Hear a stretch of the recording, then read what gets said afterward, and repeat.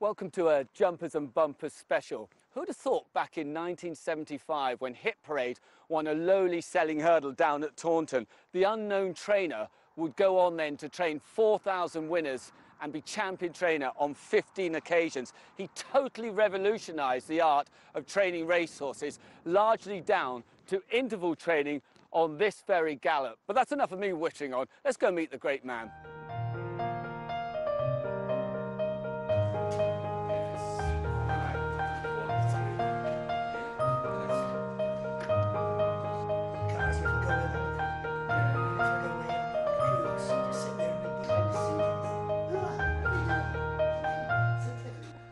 Now, Martin, by my calculations, it's 12 years since you retired, and you still can't leave it. You've got screens around here, you've got cameras in stables, on the gallops. Obviously, I've got to keep an eye on David, keep a check on him so that I can see what's going, I can see whether the horse walker's working, how the horses are in the stable, keep an eye on everything. Still a big part, you still enjoy it then? I still enjoy it, definitely. Let's start off, because you went to school, you've always been in the Taunton area, haven't you? Always lived in, I was born in Wellington, lived in Taunton all my life. In Wellington Hospital I was born, and my father was a bookmaker. And were you any good at school? Useless. Come on. No good at school. What, no subjects? I was good at mathematics, only interested in mathematics. I used to come home and Dad had an illegal betting shop at the house, and I used to try and settle the bets and work out things. I'd take all the bets at the school on Grand National Day and things like that. The Latin master would have £0.50 crown each bet on something connected to a Latin horse or something. And so I took all the bets. They thought I was putting them on, but I was laying them. Did you enjoy school then? Were you a good No, pupil? I didn't enjoy school. I thought you'd be a good learner though. I thought you'd enjoy it. I enjoyed sport. Okay. I enjoyed sport, playing cricket, rugby. That was good fun. Wednesdays and Saturday afternoons, it was great, but not very attentive, really. No. That surprises me in a lot of ways. I wasn't any good at geography or history, but mathematics, I loved mathematics.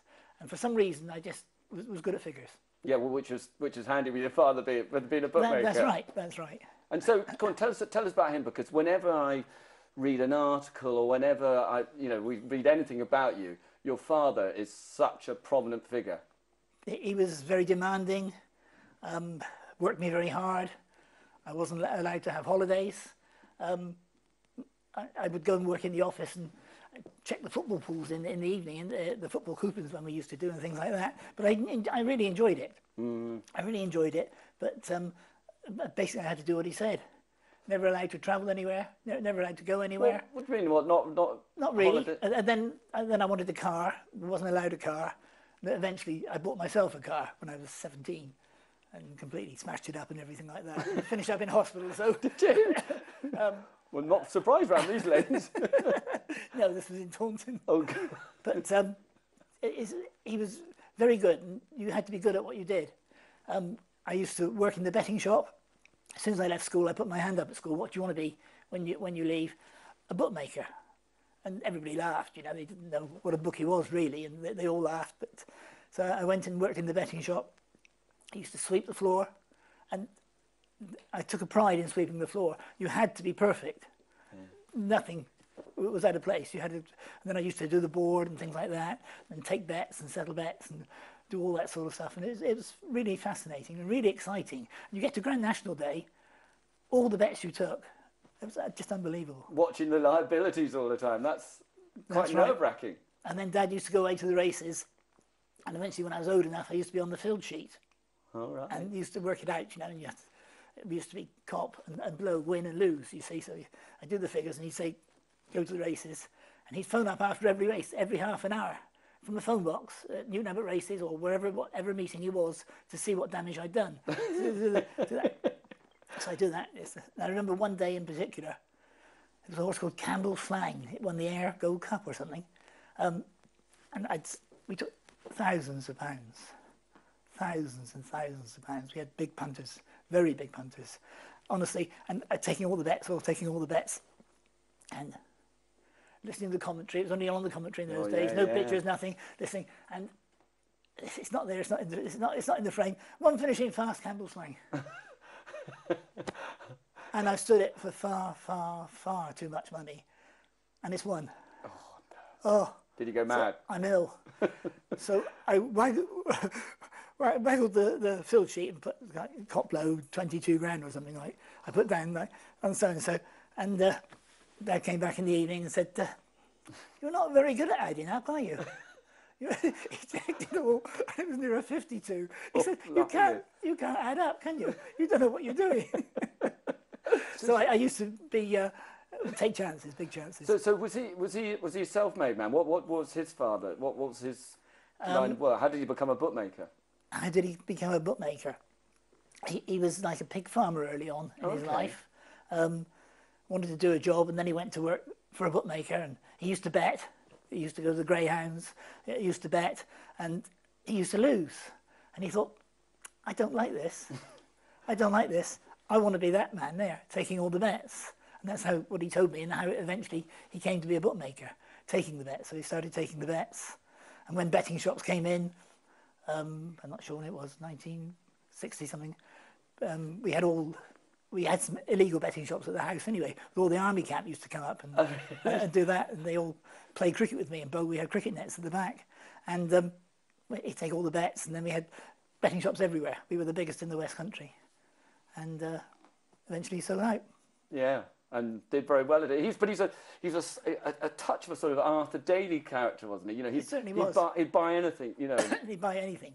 And be successful at it. Yes, he was very good at getting value, I suppose. He'd buy everything second hand, goodness knows what. Yeah. He wouldn't buy a new car, but he did eventually buy a new car once.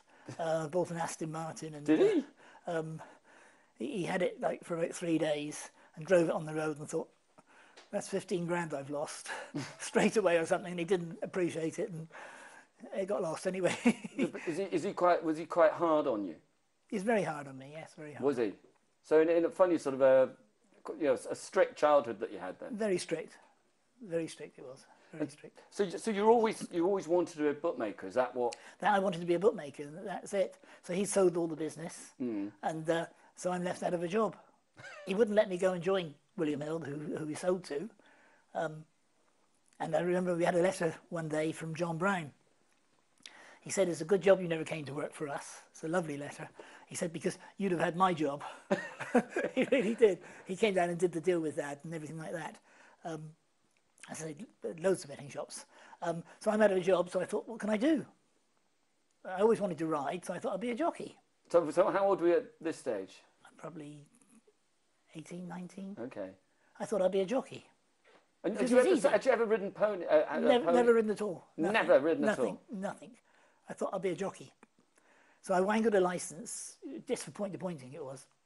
They gave me a licence, you could get a licence, and so I had a ride in the point-to-point.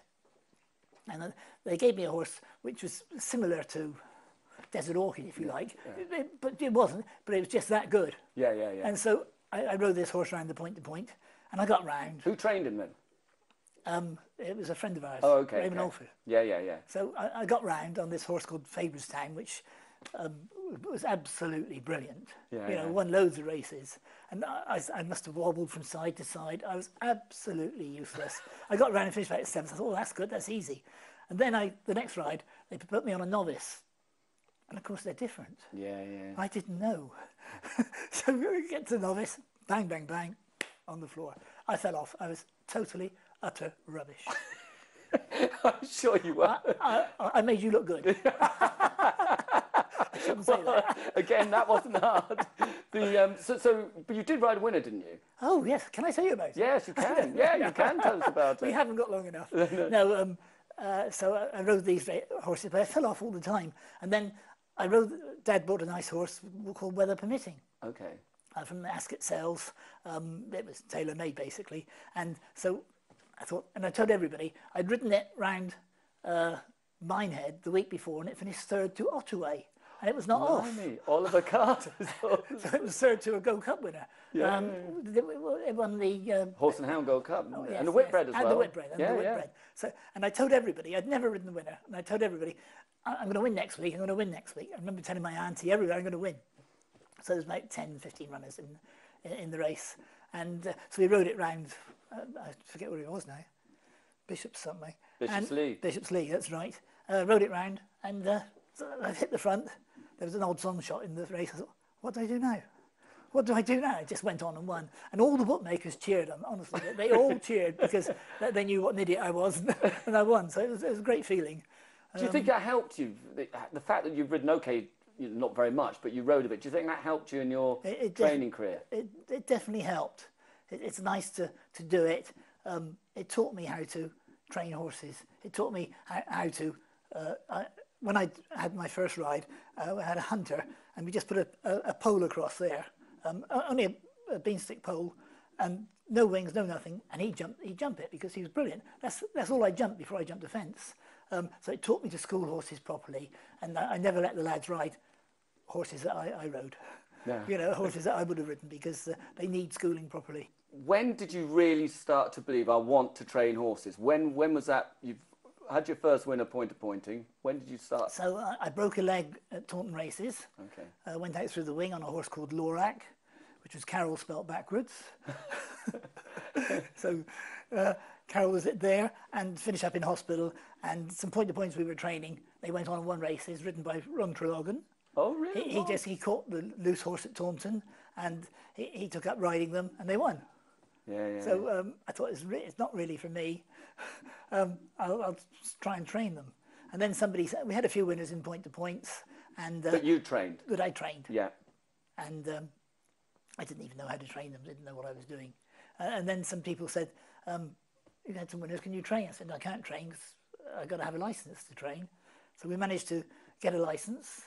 I'm sure it was just the Jockey Club being sympathetic to us, you know, because I got injured or something, and we managed to win a few sellers. And was that from Pond House? From Pond House. So but Pond House wasn't ready made, was it? No, Pond House wasn't there.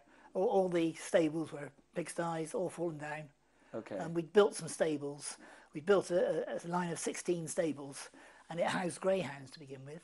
Okay. His dad used to run the local dog track, and he set it up. That's around the cricket ground in Taunton, and he set it up, and he wanted some runners. So we just have 6 greyhounds in every stable. Honestly, right. And then we used to train those at home. Was he a good greyhound trainer? Yes, well, yes. He used to drive the hare and do everything. Did he? He really did. He really did. He really did. And it taught me a lot. We used to have the one-arm bandits in the clubs down there, and I used to play them with sixpence, whatever it was. He said, "Don't do that. Don't do that. It's a waste of money." I said, "I win. I win." I said, "I'll tell you what I'll do. I'll give you those 2 machines, and you can have the takings from it."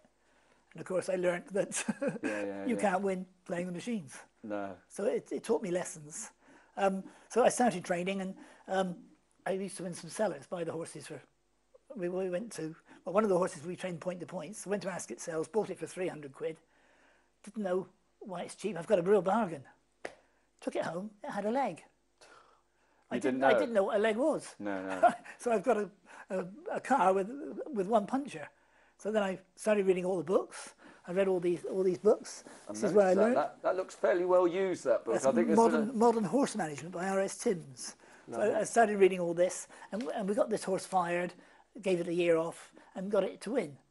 So we bought all the horses were cheap, and so if they're cheap, they ran them in the cellars. Yeah. And we kept winning with the cellars, and we took blood tests. That book told me you ought to take a blood test. So I took a blood test on one. Is this at a very early stage, all of this? Yes, the very early stage, before we took a blood test. So we took a blood test, and the vet came, took the blood test. Like 2 weeks later, we get the result. You know what I mean? Yeah. That's how long it took. Yeah, so he took the blood. And he said, the horse won't win. And I thought, you don't know what you're talking about. He said, well, the hemoglobin's down, this is down. I said, what happens if I run it?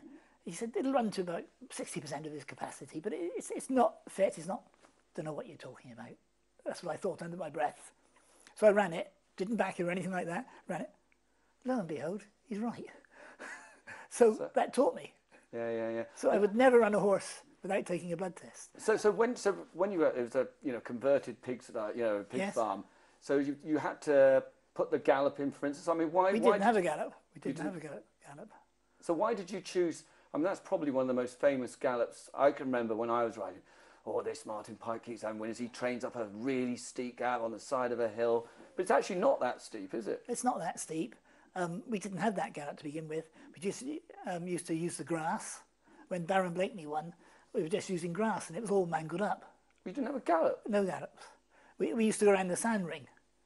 It was so wet, we used to canter around the sand ring, 6 of us in there, just canter round and round a small sand ring. But I had a swimming pool. I always wanted a swimming pool. So I went to Newmarket and saw the swimming pool. I thought, that's the answer. I need a swimming pool. So Baron Blakeney used to swim 200 laps of the pool. 200 laps. And again, I didn't realise, because all horses swim differently, gallop differently, move differently. Everything moves differently. Lucky you didn't drown him. He wouldn't drown. He wouldn't. He'd just go in the pool and he'd float round. So he really wasn't using any energy, if you know what I mean. So he was just a natural. He'd just go round and float round. So he was only doing the half the work. The interesting thing is, you've sort of broken all the moulds of what we imagine a trainer is. In days gone by, it was sort of military men, all dressed in tweed. You've come in there, didn't know the front end from the back end. True, very true. And started completely afresh. I mean, to me, I've always been around horses. It just seems unbelievable that you could do that. I'd never worked for a trainer, which I really miss. I'm sure if I'd worked for a trainer, I'd have learnt an awful lot. That's why I love going around the yards now and seeing what they do. And being very nosy. I've always been very nosy. But I didn't know a thing. So I used to run 2 in a cellar, a pacemaker in the cellar. Did you? So the pace was right. I never thought about making my own pace. And I thought, that's wrong. Dad said, why can't you make all? Oh, you couldn't do that. They've got to be fit and they've got to jump. So obviously you start off from scratch. Number one, you get them to jump. I remember that the first horse we bought, I jumped it over one hurdle. That's it, perfect. Don't want it to hurt itself. But it's got to have practice. It's got to risk. The only way it gets better is by practicing all the time. So eventually we built a loose school. So then you've got to get the pace of the race right. The dynamics of you knowing about, I mean, how did you ever know about horses? You mentioned you didn't know a horse had a leg. All the different problems that horses get, breathing problems, all these different things. How did you learn all that? Just by trial and error. Okay. I made loads of mistakes. I've trained more losers than anybody. But luckily a few winners as well. Yeah. So tell us how this interval training came about. I remember reading a book about Emil Zatopek. Okay. How he used to train. And I thought that seems a good idea. We used to canter round and round in a circle for half an hour. And, I couldn't hold one side of it. It would get slower and slower and slower. And that didn't work. We tried everything. So then I said, we want a straight gallop. So Dad said, knock out the hedges. So we knocked out some hedges and put grass turf down and just used the grass. And so we knocked out more hedges. I said, Dad wanted me to go around the sides, all wiggly. I said, no, it's got to be straight. I want a straight gallop so the horse doesn't change legs. So he's always on the right leg and everything, you know what I mean? Yeah. To make it easy for the horse. So we did this, and then we started going up and down, just cantering up. And it seemed to work. And they liked the little interval at the top. And it seemed to get them fit without being hard on them. So they loved doing it. I always imagine, and you hear so many different rumours. There's some successful, you always hear rumours. I was led to believe you were really hard on the horses. Really, it was, really get them so fit. The horses love it. If they didn't like it, they wouldn't do it. No. You can lead a horse to water, but you can't make him drink. But they loved going up and down. They loved having a break at the top. When we get some horses from Newmarket, they'd be like tearaways. They'd go up 1,000,000 miles an hour, and you'd have a job stopping them. You know what I mean? We used to jump the hedge at the top loads of times. I'm the record breaker. I used to jump it all the time. Well, 'cause you couldn't hold them. Couldn't hold them. They'd go straight over the hedge, and I jumped it both ways as well, the other way. But the horses get relaxed and they get used to it. The staff weren't allowed to carry whips. They just go up in 2s or 3s, and they not race against each other. So you wouldn't really know if A was better than B, but you could see how they were working. It was really. And they loved it. At the time, when your book first came out, I was working at Captain Tim Forster's, and he said to me, do you know, I've just read Martin Pike's book, 30 years I've been training, I've been doing it all wrong. It's the way you did things was just so innovative, wasn't it? Captain Tim Forster came down and did he? sat in our conservatory, and we had a long chat. He's a lovely gentleman. Yeah, Super gentleman. he was, but Really good but trainer. so different to the way that you do things. You know, we used to do long, steady, we canter for miles, you know, round and round. Exactly as I said, you know, that's why we had slow horses, I suppose. When we started, I used to go out and trot up towards the beacon, trot up the hill, trot up a very steep hill. We'd be out for 2-3 hours at a time. With my head lad Dennis, who was he's still here now, but we used to stop and buy ice cream and from the local shop, and go up and down. Lovely walks around the roads. We knew everything, knew everybody. Never trained a winner. Never trained a winner. So how long do you think is the optimum time for a horse to be out then? To be out, it takes 3 months for me to get a horse fit, I believe. So when it comes in from grass? Okay. It takes 3 months to get it fit to win. Do you do road work with it? We do some road work. A lot is in our indoor school now. Okay. So say 4 weeks of that. Yeah. And then 6 weeks of cantering. Okay. And that would get the horse fit. All horses are different. Yeah. Some light ones need less work. Some fillies need less work. Some stuffy ones need more work. And do you train would you have trained, say, Atoll, who won at Royal Ascot for you, a 2-year-old? Would you train horses differently? You train the fitness is you just got to get a horse fit. So the 2-year-old doesn't need as much work as a 10-year-old who's getting very lazy and needs more work perhaps. The feeding is important as well. But at all, the funny horse, we bought him in the bar at Doncaster Cells. It's amazing. So I've met loads of people that were under bidder for him, but he never went through the cells. And we bought him, and that was the first 2-year-old I had.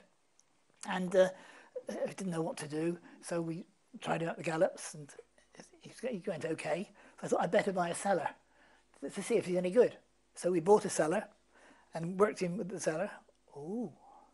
And he left the seller standing. So we thought, this is okay. And we worked him with 3-year-olds and older horses, and we thought, this is okay. Paul Leach used to ride him, and we thought, this is okay. So this is good. So we took him to Bath races, and Paul Eddery rode him.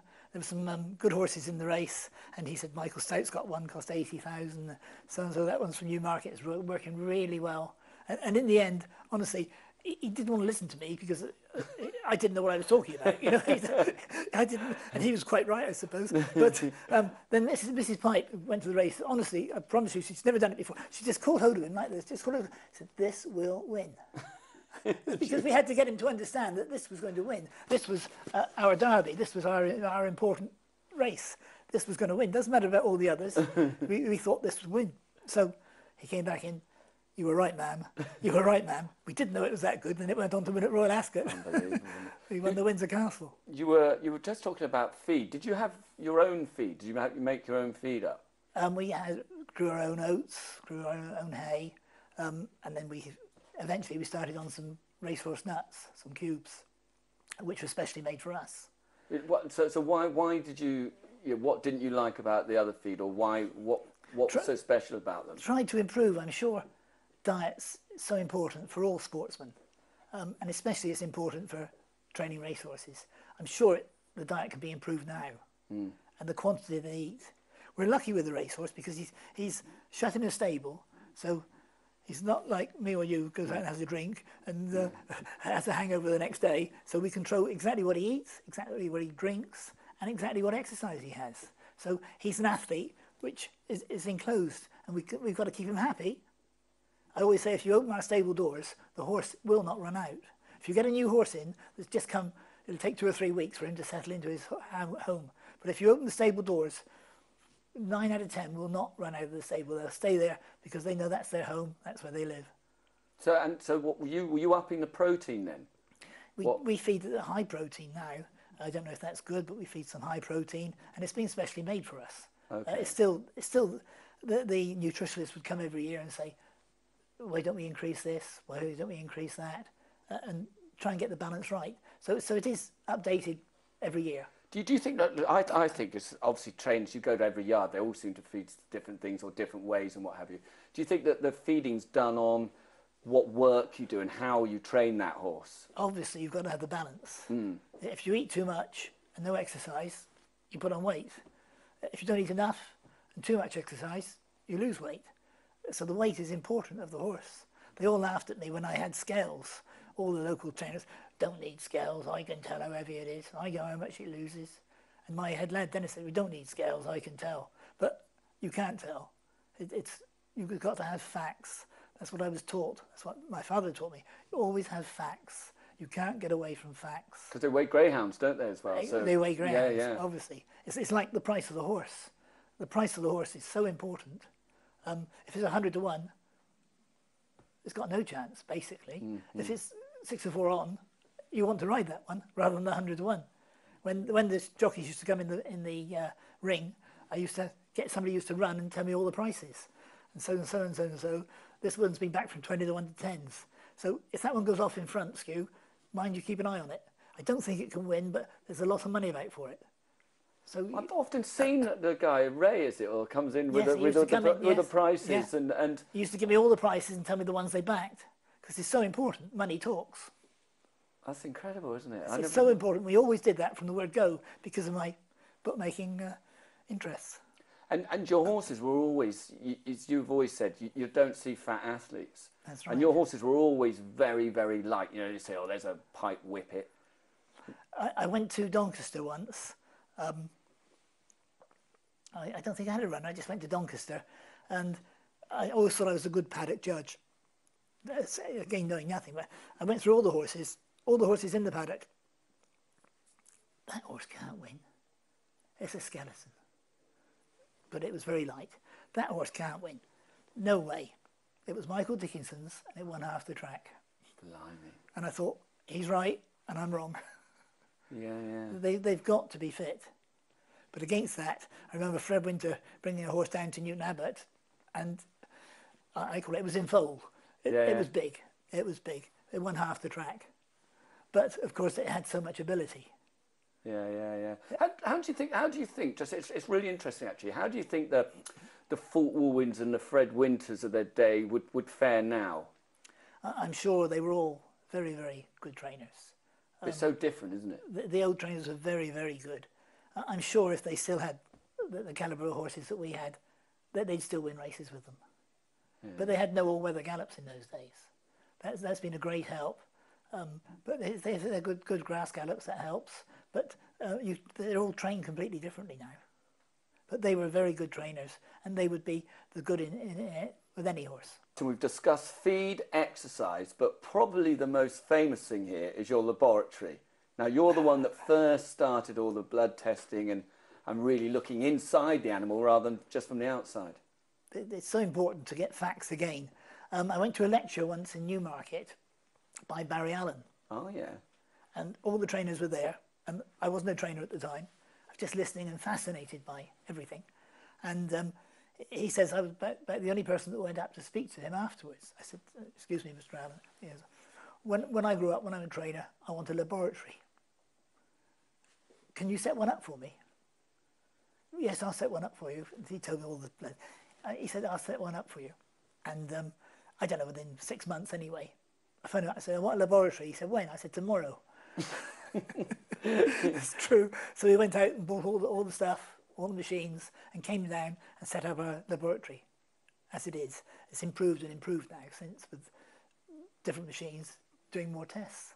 But it's facts. It is a fact. You know, if you go to the doctors, what does he do? Take your temperature, take a blood test, and you can see what's wrong with you. It's so simple. So you're trying to find out how many red blood cells they've got, and so they get more oxygen in the system. How fit they are. Yeah. And to begin with, we just had a very small hemoglobin machine. And I said to Dennis, I said, just take some bloods. No, we don't know. I know how fit they are. I know. I said, just do this, Dennis. Just go through it for me. Take a blood test. And when the hemoglobin, when it's 14.4, it wins. So he did it reluctantly. He went through. I got one. And lo and behold, it won 14.4. No. I mean, it's not as easy as that. It's not as easy as that. And they kept winning. So that tells you what the hemoglobin should be. And we've now got 4,000 blood tests taken the day before the races of all the winners. So we know exactly what the highs, the lows, what they are, what they can win at, what they can't win at. That's the most important thing. What you've never had a winner at. And David only said to me a couple of months ago, Dad, I've got this horse. What do I do with it? I said, I don't know, David. We just check. So we just check and go through. I said, well, I've never had a winner with that. What, it's that so reading. low? I've never had a winner with that reading, so we don't run it and wait till it gets within the parameters. Because they did that with cycling. You get to hemoglobin, they'd say you cannot win the Tour de France if you're below a certain number. That's right. And then, it's simple. It's simple. So horses don't win unless they're all ill. They don't win. If there's 10 runners that are ill, one of them's got to win. But if there's 10 with a bad blood test, one of them's got to win. That's what Barry Allen always says. But they've got to have the correct hemoglobin. Do you think the reason you were so far ahead of the game? Don't know. Was I ahead of the game? Well, it's not a game, first of all. No, it's not a game. But it's. I mean, it's a profession. You were so far clear, and you're making it sound so. Wonder why other people weren't doing it. It is so simple, but people perhaps didn't used to get them fit. Perhaps people didn't want to win. I wanted to win every race. I wanted to win every race there was with the horses. So you get them as fit as you can. I think one of Dr. Newland's assistants came down, and he went through my horses, and he said, all the horses you had, they were all very moderate horses, but they never fell. They never fell. They just jumped and won. He says, it's amazing when you go through them all. Schooling is so important. Schooling is so important. If they can't jump, they can't win. Is that why your horses always? I mean, to start off with, latterly you started holding on to a few, but mostly they made the running, didn't they? So what do you do if your horse is fit, if he's an athlete?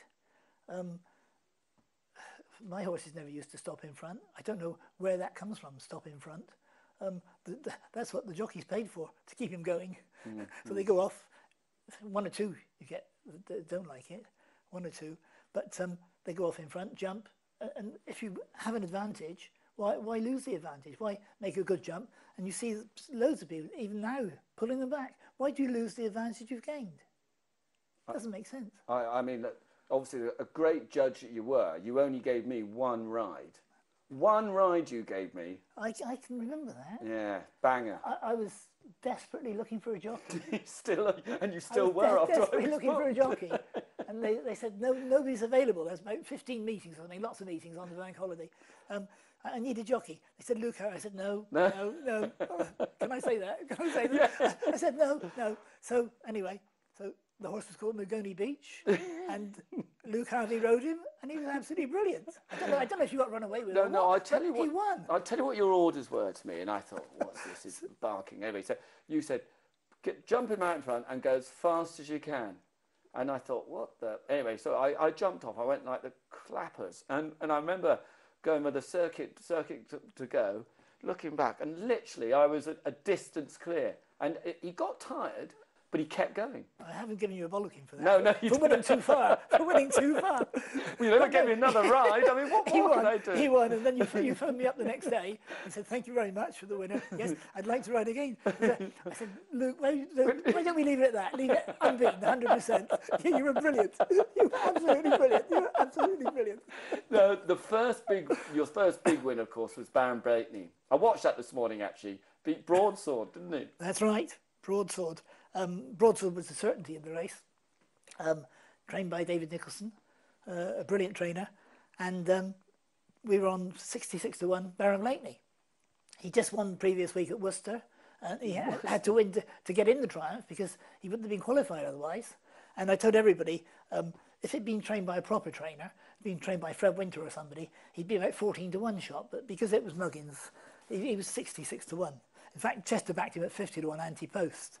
So he went off, and the jockey Paul Leach rode him. He lost the whip at the last hurdle. I saw that he was hitting him. He was hitting him with his hand, wasn't he? That's right, hitting him down there. And then as a photo finish, I was stood away from the finishing line. I remember shouting out, "What's won?"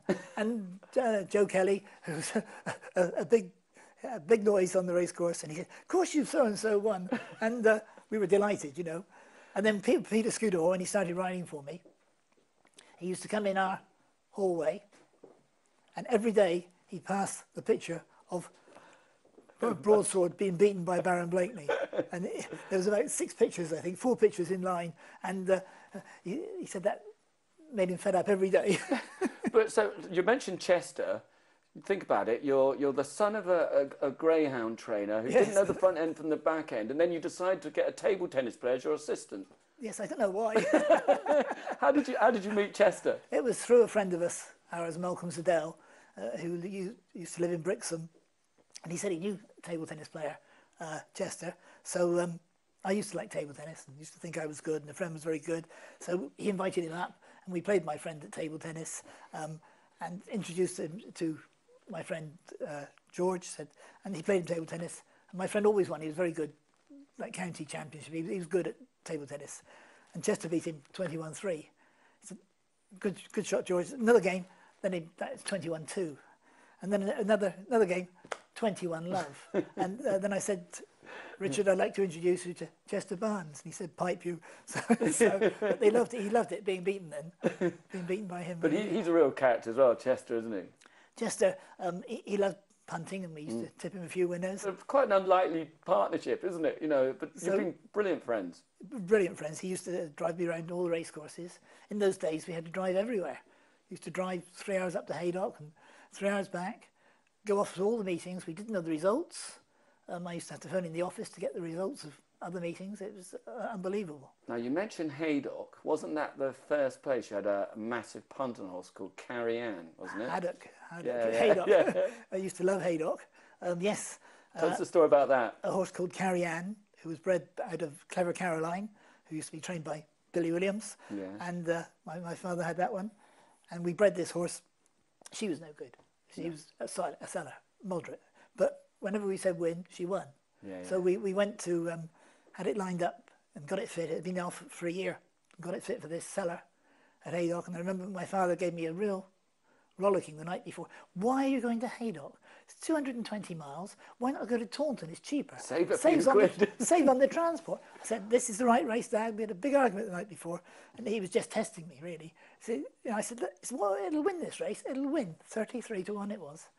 And he told Chester not to back it on the totes. We went up and drove in Land Rover and trailer going up. And saw Lenny Lungo up there. Said, this will win, but if you're going to back it, give me. And Lenny opened his wallet, which is very unusual. Opened his wallet. Never heard of that before. And he had a tenner on it, and so it won. And Rod Newman rode it. And we backed it with every bookmaker on the racecourse. Honestly, Chester went in the first. He was dressed up in a big sheepskin coat. I've got a picture here somewhere with him. And his first bet was 2,000 to 60 with Walters and Williams. And he said, and there was about 33 bookmakers there. There was loads of bookmakers there. And he said he hasn't altered it. I said, well, go in again. Go in again. And we had 60 quid with every bookmaker on the racecourse, honestly. Blimey. And it still returned. And it won. And didn't you forget to pick your money up? There's loads of money we left behind, and we had to go back and collect some, yes. And then we get home, and we found out eventually that Dad had backed it with every bookmaker in England. And I mean every credit bookmaker in England, and round all the betting shops and everything. And he'd had £60, £80 to win on the tote. Right. On the tote, and it paid, I don't know, about 140 to 1 on the tote. And they stopped taking tote bets then afterwards. But we didn't rig the tote or anything. It was just colossal. And I've still got some receipts now. He said, well, you really had it off here, David. He backed it. All the local betting shops were wiped out.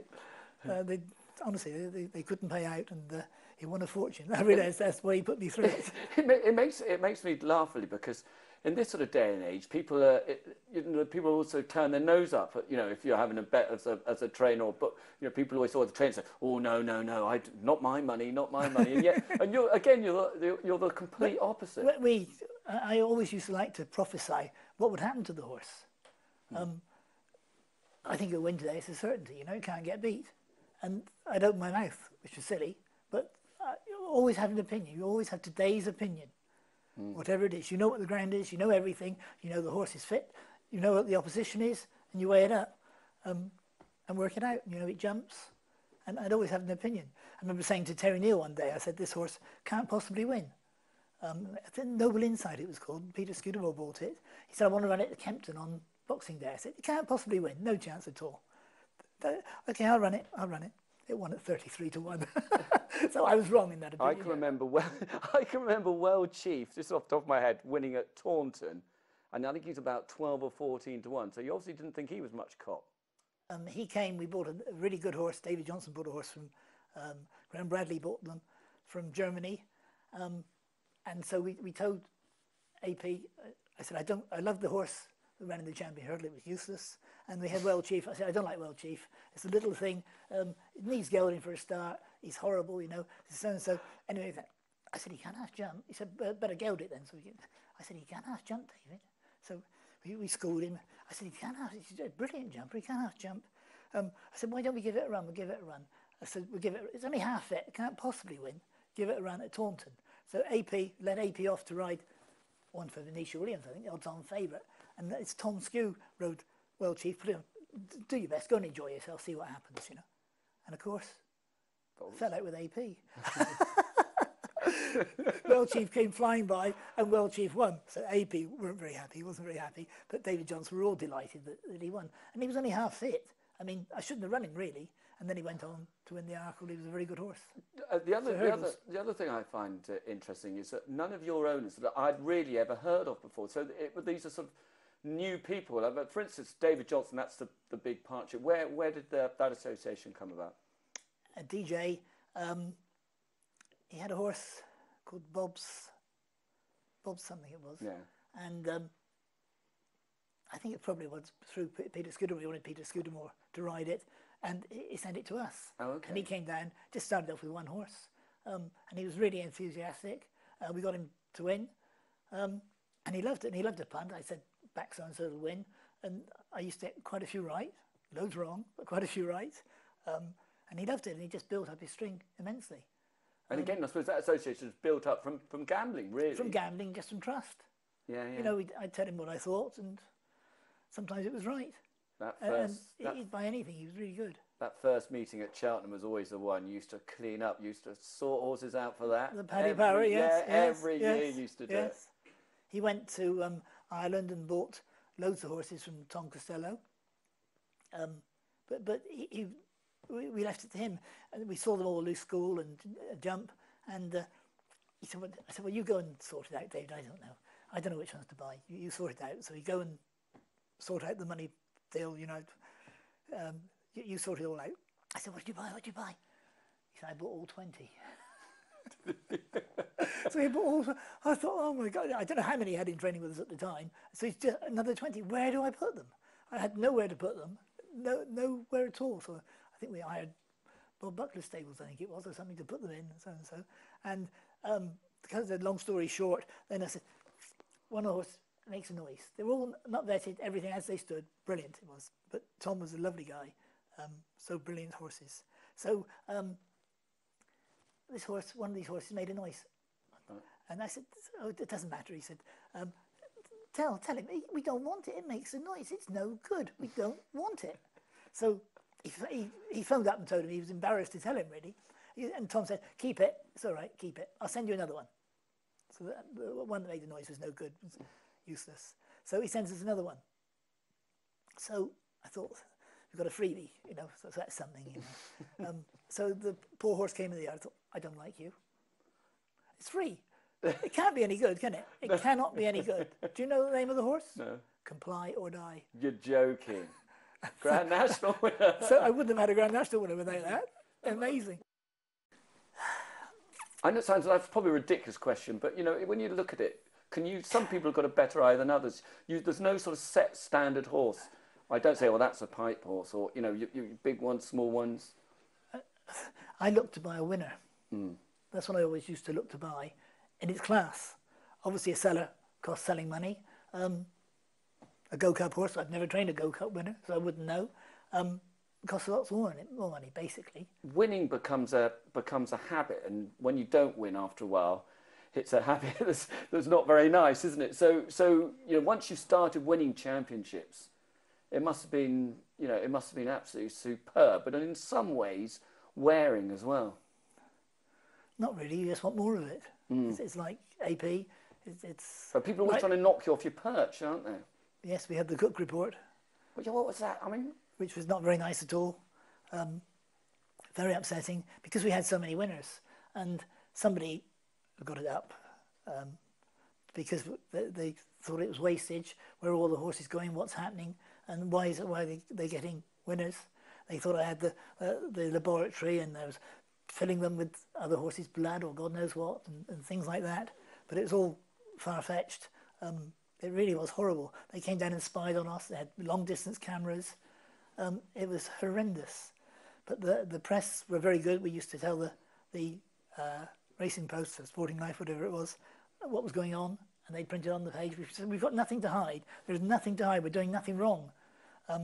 In actual fact, they came down, and some friends of ours sat behind on the train coming down, and we picked them up from Tiverton Parkway, and they were listening. We're going to get Martin Pipe. We're going to get this, and that's what they were talking. And a friend, Carol's friend, sat behind, heard everything, and made notes and told us, so we knew what they were going to do, and we told them. And we had the phone call, and they said, these people are down to get you. And is that, so do you think it's jealousy within racing? It was jealousy within racing. Lots of trainers were very good, rang me up, and it was a horrible programme. It really was a horrible programme. Cook, he didn't know what he was talking about. No. He'd been fed loads of bad information. He knew nothing. First of all, I said, I'm not going to do it live. I'm not going to do it recording, I'll do it live. And they wouldn't do that, so I sat in the room and talking to him, but he knew nothing at all. It really was horrendous. Lots of trainers were very supportive and very good. There were a few that didn't like it. And I remember telling everybody, it was a horrible evening, absolutely horrible. We had the vet there, everybody there, and I really wanted to commit suicide, really hated it. And I told the office, anybody that phones up and says, it's okay, all the people that phone up that are against me, I want to speak to them and talk. And I had lots of interesting chats to people. And because, again, I went racing, I think, a day, 2 days afterwards. I didn't want to go racing. I hated everybody in the world. That's why I was very aloof with press and things like that. Really, I was really upset.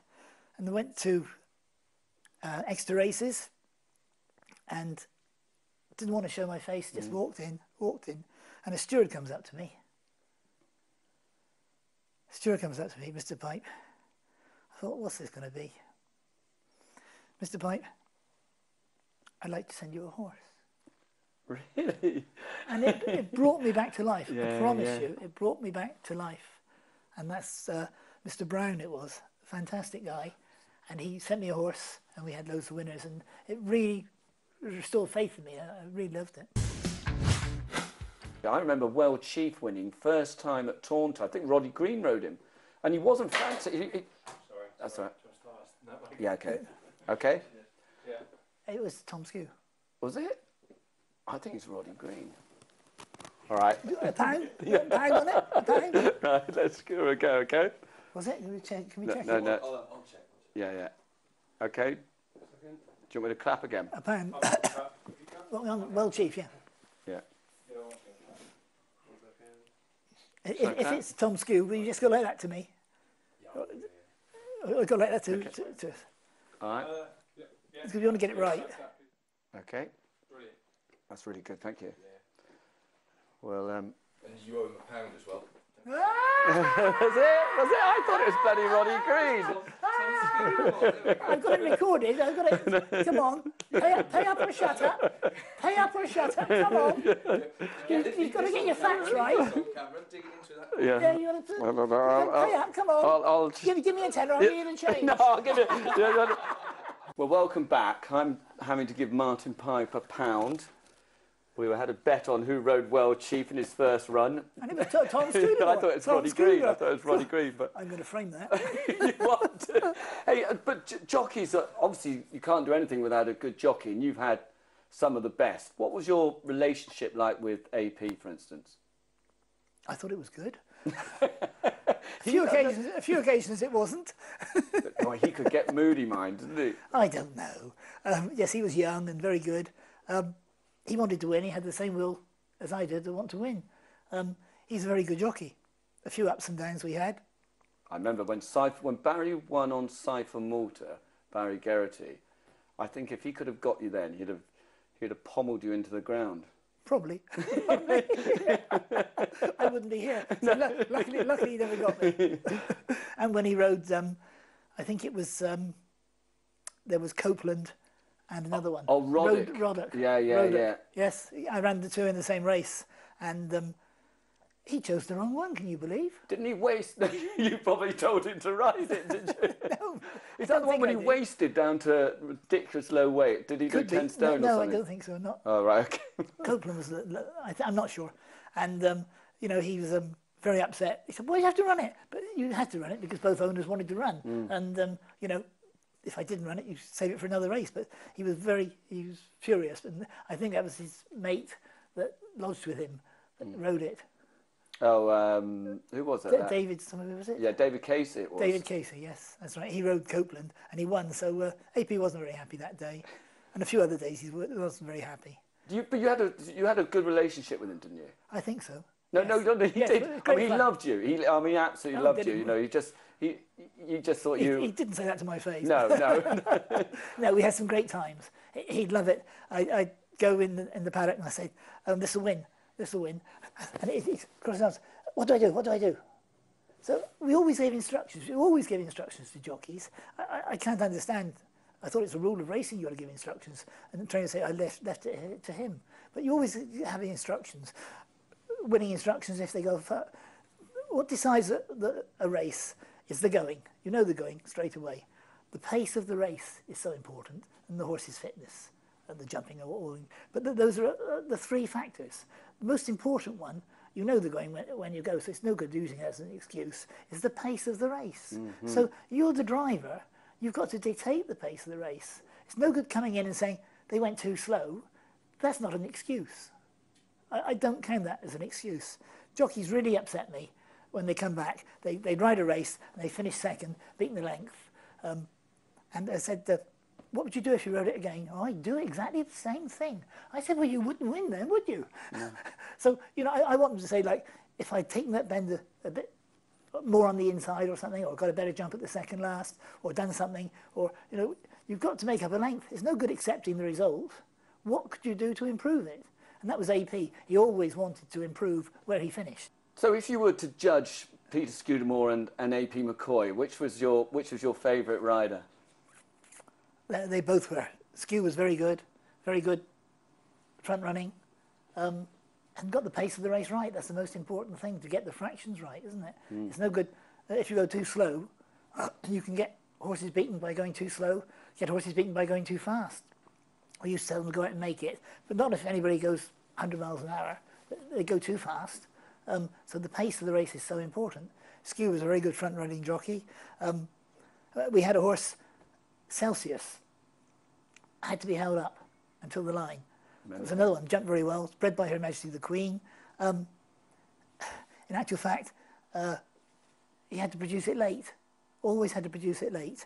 And in the end, I had to tell Skew, because he always get there too early, I said, produce it after the line. I want you to produce it after the winning post. So that he gave him bags of confidence. He'd always go there cruising and stop. He was a certainty when we ran him first time out, and he went wrong. We got all the instructions wrong. And it was an Irish priest that taught us how to ride it one day at Market Raising, honestly, just a lad, and it was good. And he wore blinkers 88 consecutive times. I never took them off. If I'd known what I was doing, I would probably take them off. And he won 20 races, very moderate races. But he was very good. But he produced him late, had to be produced late. It's very difficult. It's very difficult for you to realise why you were so good. I mean, you know, obviously we've heard lots of things. Why was AP such? Why was he the best jump jockey we've ever seen? What was it? Something behind in his makeup? What made him so good? He was a very good judge of pace. He loved what he was doing. He studied it 24 hours a day. Studied the opposition, knew all about it. He'd come back and say we were lucky to win because the other horse made a noise or whatever. He judged the pace right. He'd get the horses balanced and jumping well, and he was fearless. He was absolutely fearless and stupid.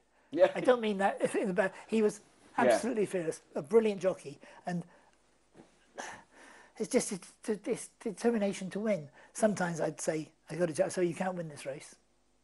Just to try and wind you up, you can't win this. And he'd come back and go, why? And he'd come back, I showed you, I told you. You know, the similarity between you two is, and I read it's an old phrase, but most people want to win. You two, both of you, needed to win. And it's something in your makeup. That's it, you want to win. You want to do it right for the owners, to do it right for the horse, to get the horse in front, first past the post. That's the important thing. And you've got to do it all within the rules, and you've got to use every ounce that counts. If you carry a pound overweight, if the horse is 20 kilos too heavy, how much is that? 45 lengths. How much is that? Overweight. If the horse is too fat, you try running around with 20 kilos on your back that you don't need to have. So you just give him a leg, get it wrong, and he gets beat. It's Carville's Hill with one to jump now. He's 20 lengths in front as he comes to the last. Ears pricked. It was a bit awkward at it. Jumped very high, but still got away with it. And Carville's Hill is going to walk away with a Coral Welsh National. It's Carville's Hill, 20 lengths in front of Aquilifer. Further back, Party Politics, Bonanza Boy. But Carville's Hill, he shouldered 11 stone, 12 pounds to victory in the 1991 Coral Welsh National. Carville's Hill came to me from a brilliant trainer. Yeah. Tom Draper in Ireland. Yeah. I was worried about taking the Irish Star, so he sent it off to Langford University. I've got the vet's report. We'll never race again. Really? Can never race again. So I'm crying. Why do I get the champion racehorse and it won't race? The vets say it'll never race again. Why? So I showed it to Mary Bromley. Don't worry, Martin, we'll rebuild it. That's what she said, we'll rebuild the horse. I thought, don't be silly, Mary. Yeah. We'll rebuild it. So we went through the braking, getting everything, putting weights on the horse's legs, trying to build up all the problems he had. It's obvious, if this arm's weak, how do you get it stronger? Just put weights on it and do it. So you have to do it with the horse's back, with his quarters, with everything. It's so obvious, and you don't do it. But she did it, and Mary rebuilt that horse. It was brilliant. He still had his issues, but he was brilliant. And he won the Welsh National, absolutely canted up. I took him back to Ireland. We flew him over, and he won the Irish Gold Cup. Yeah. Brilliant. And I was really worried, apprehensive going to Ireland. I thought, they won't like Pipey coming with their horse, you know. But I had a tremendous welcome, and it was great to win all those races. And when you look back now at all those championships, can you quite believe it? I mean, 15 times champion trainer. It's amazing, really. But once you do it once, you want to do it again. So you think, what can you do? And you've got to have loads of horses. That's the important thing. Numbers, as I say, I've trained loads of losers, but you've got to have plenty of horses, and you've got to have the right horses, and you've got to get the best out of each animal. They're all different, whether it's a Mini or a Ferrari. You've got to tune the horse up to run as fast as he can for as long as he can. You can't make a slow horse win a race, but you can just try and find the race for the slowest horses. Yeah, but what you did, it's never going to happen again, is it? Because there was such a niche, there was such a gap in the market for what you did and the type of horse that you bought, that everyone's caught up now, haven't they? Do you think so? Do you? Why? Yeah, I do. I think, well, people just seem to get the horses fitter now, don't they? Or do you still think... There are still some horses you see in the paddock, even at the Cheltenham Festival, that possibly shouldn't be there. So you still think there's still room a for niche. manoeuvre? But horses cost much more money now, so this is the difficult part. The handicapping system is different somehow. I don't understand how have horses changed. Why is the handicaps at Cheltenham, why are they so tight? Yeah, I know. I mean, we used to have wasted years ago. Used to have 10 stoners with the 12 stoners. Now, Yes, now they're all on. At the end of every season, they used to have to adjust all the handicapping weights. So they are definitely doing something differently. It's definitely a different approach. Perhaps they don't drop horses fast enough. Why should a horse not win for 3 years, 4 years? Obviously, he hasn't been given a fair chance. Obviously. Just to bring it back to modern, I mean, you were so dominant in your era, and you said there was a certain amount of resentment. Yet over in Ireland, Gordon, obviously Gordon Elliott was here at Pond House, and Willie Mullins are so dominant. Do you think that's good? Why not? If they've got the horses to train. So they've obviously only got numbers because they're good at it, and they keep winning. If they didn't win, they wouldn't be sent more horses. So they're both dominant. Why not? What was Gordon like when he was here? Gordon was very good. He rode a few winners for us. He rode a winner for Mr. Johnson around Cheltenham, normal meeting. He's very enjoyable, very likeable chap. I hope he picked up a few tips from here. I hope he learned something. He certainly has, because he's doing tremendously well. I sent him congratulations on Saturday for winning the Irish National. I was lucky enough to win the Irish National as well, years ago with Omerta. Adrian Maguire rode it for us, that's right. After him winning at Cheltenham. I gave him the leg up at Cheltenham. And Adrian tells me, he says, I gave him the leg up. The owner had booked Adrian Maguire, I'd never heard of. And he said, the last thing I said to him was when I gave him the leg up, I said, can you ride? Can you ride? He tells me that. I'm not sure, but that's what he says. Can you ride? So we gave him the leg up, and he was brilliant. And that was his first Cheltenham winner, Adrian. And then he went on to win the Irish National. It was fantastic. I can't leave you without quickly going over the unsinkable boxer story when, I mean, you got him. He was a virtual write-off, wasn't he? And then you got him, and what was you said to AP something, didn't you? That's right. He was great. He won loads of races for us, some novice hurdles and we had him in the handicap hurdle of attempts at Cheltenham, and I said he's a certainty. I told the owner that 2 days before.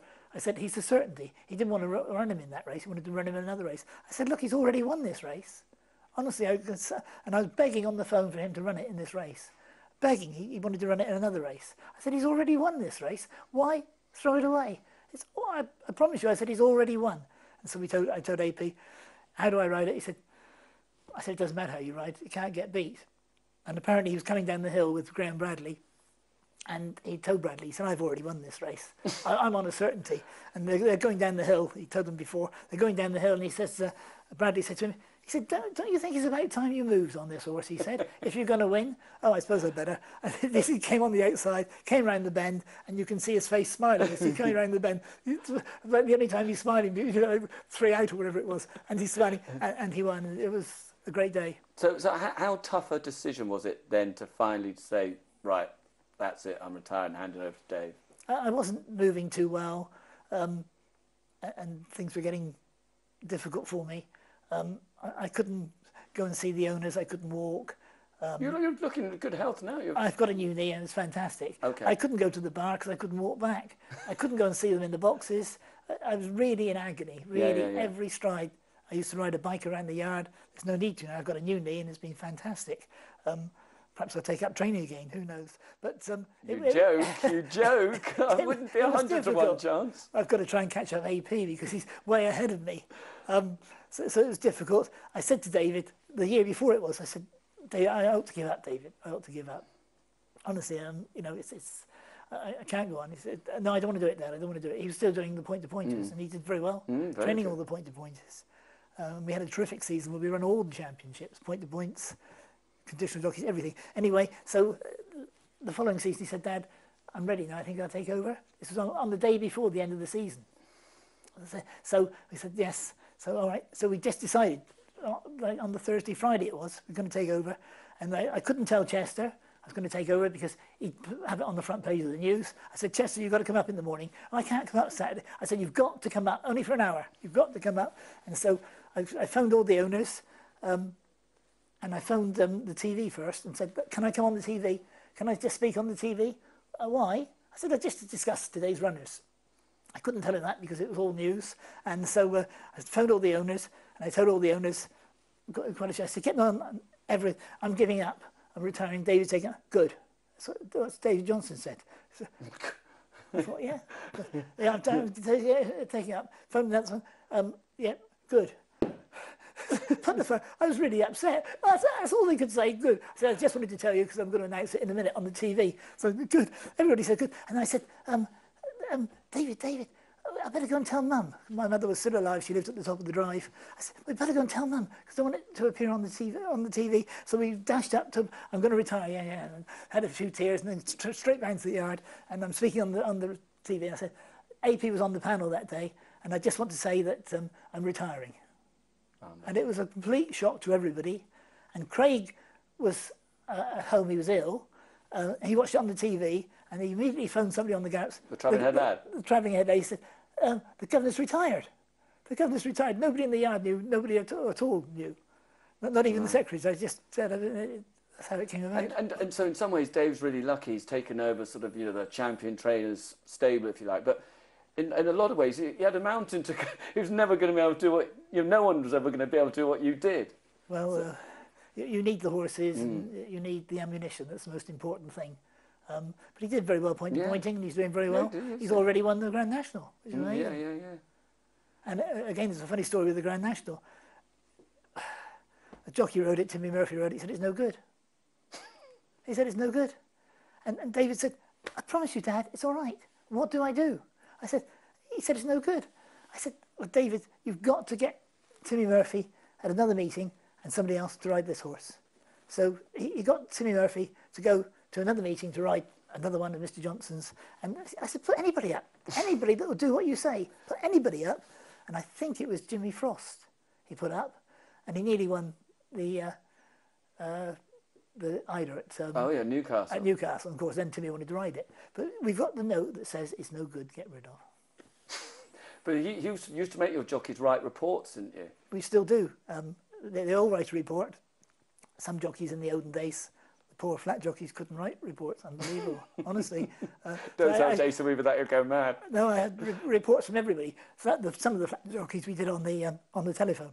We write down everything, what they wore and what they recommend. The most important part is not what happened today. Not what happened today. You got beat, you won 6 lengths, you won so-and-so. What's going to happen next time? It's important to see, you ran it on the wrong track. It's got to go left-handed, it's got to go right-handed. You can't, I couldn't remember everything. So if you've got it in writing, you know. And the best jockey's report came from A.P. McCoy. Unbelievable jockey's report. He won the race at Bangor, and he won, and we have a drink in the bar, celebrate afterwards. Only a very small race. And the jockey's report, I phoned the owner the next day. I said, I got bad news. What's the matter? Is the horse lame? Is it dead? Is something? I said, no, the horse is okay. Everything's fine. It's just the jockey's report. Well, what's it say? It will never win again. Get rid of. It's the only time he's ever put that. And he said, we'll sell it. Don't worry. We'll sell it and get another one. And it never won again. That was a very brave remark to put down. So are you still as involved in retirement as you were? I still read all the jockeys' reports and criticise everything. A right pain in the backside. You're always there, then, are you? You're right. You're right. But I leave it all to David. David makes all the decisions. It's all in his hands now. Do you wish you could make a comeback though secretly? Not really. No, it's very hard work. You've got to be very dedicated. It takes 24 hours a day. You're still living in quite a fast lane, aren't you? I still like it. I still like doing everything. As I say, I like going around the stables to see what they do. The building of the stables, again, is so important. How much light they get in the stables and everything like that. Everything can be improved. It can still be improved. Martin, it's been an absolute pleasure. Thank you very much indeed. Thank you. Cheers.